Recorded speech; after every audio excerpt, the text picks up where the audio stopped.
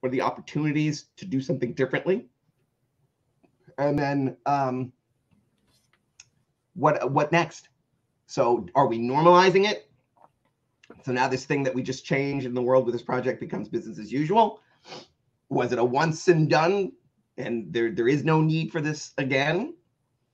Or do we have to do something else? But we're first going to put a stake in the ground to say, in the sprint that we were in Q1, we were trying to achieve X. We either did or X minus or X plus.